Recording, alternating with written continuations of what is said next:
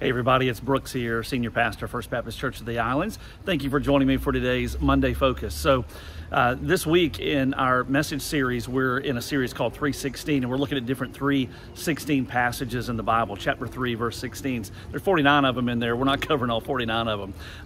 But just this past Sunday, we covered a passage from Proverbs chapter 3, verse 16, and it had everything to do with wisdom. In fact, the first part of that chapter, or that section of that chapter, deals with the topic of wisdom, and that was our focus in church on Sunday. And I want to talk about wisdom for just a moment, because one of the things that we established there that comes right out of Scripture is the fact that God is the one who holds wisdom, and He's the one who gives it. And so we have to fear Him. In fact, fearing God and looking to walk with Him, certainly knowing Him in relationship through Christ, is the beginning of wisdom. But as it relates to wisdom, we have a choice to make. We can obviously know God through Jesus. We can pray for wisdom like James tells us to do.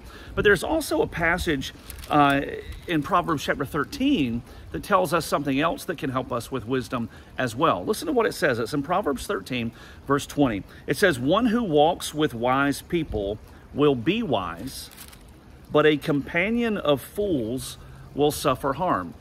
One who walks with wise people will be wise, but a companion of fools will suffer harm. That's an interesting principle there. You probably have shared that with your kids or with grandkids, or you may remember a parent sharing that with you, or a teacher or a coach. In other words, it's kind of like we become a product in some ways of the people that we spend time with, of the people who influence us. And what this passage is getting at is if we spend time with wise people, some of that's going to rub off on us. And in a sense, we're going to be able to experience wisdom in our lives also. Now, Proverbs reads a little differently than the rest of Scripture. It doesn't mean that everything it says there is an absolute guarantee. Proverbs is somewhat of a kind of a generality. In general, if you spend time with wise people, well, that wisdom is going to rub off. You're going to see what wisdom looks like, and you're going to more easily emulate it in your life as well. But if we spend our time hanging around with foolish people, people who don't honor God, people who don't care about the truth of God and His Word, people who live for themselves rather than to give honor to God, they don't want to live according to His ways or according to what Scripture tells us, well, that foolishness is also going to rub off on us as well. And it really is important. I mean, your parents were right. Your grandparents were right.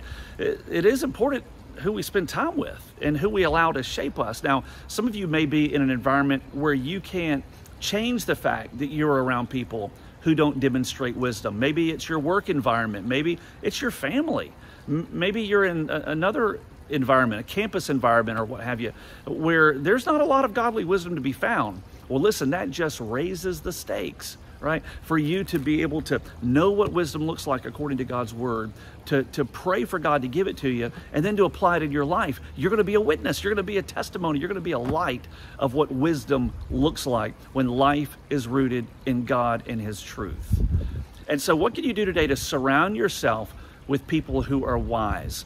Who is it you need to come alongside of? Who do you need to invite into your circle?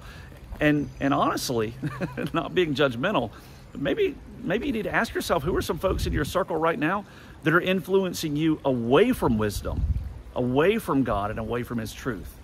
And what are you going to do about that? Because in many ways, we are the product of the people that we spend time with. You walk with the wise, and the odds are much higher that you're going to be able to see and understand and emulate wisdom in your life.